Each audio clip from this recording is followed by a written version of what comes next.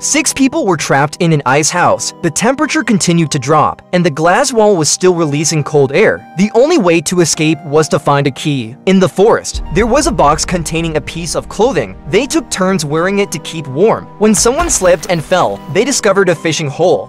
Men noticed a wolf gazing up at a tree. He looked up and found a fishing rod hidden in the branches and took it down and placed it in the fishing hole. However, the hole was too deep. The girl who just put on clothes touches a compass. She followed the direction into the forest, where she encountered a bear. She reached into the bear's mouth and retrieved a magnet, which she attached to the fishing hook. They catch a block of ice from beneath the water, and inside the ice was the key. However, the ice was encased in metal, making it impossible to break. Fortunately, one of them had a lighter. The boy went to retrieve the lighter. Suddenly, he fell into the water and never resurfaced. The lighter was also lost. People can only use their own body heat to melt the ice.